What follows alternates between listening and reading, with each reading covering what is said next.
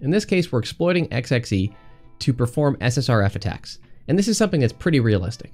If you find XXE in the wild, sometimes you're going through local files and you're not finding a lot. But if the application is hosted on cloud infrastructure, you might be able to leverage this XXE to declare an external entity that forces the application to send a request to the metadata service. And so let's go ahead and dive into this here. So if we click on View Details and check Stock, we'll see we have another post request that contains this XML.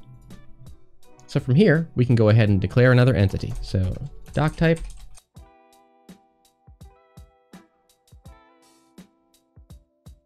Okay, so you can see here we declare an external entity test that when referenced returns Etsy password.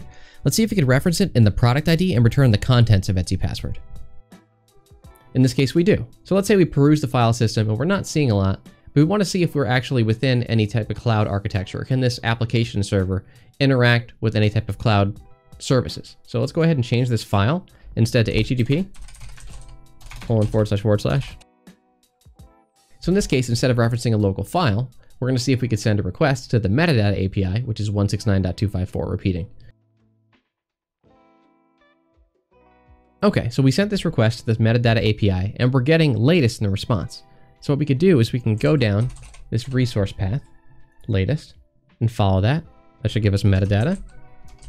And then I believe security credentials or IAM. Let's see. IAM, yep. And then security credentials, most likely.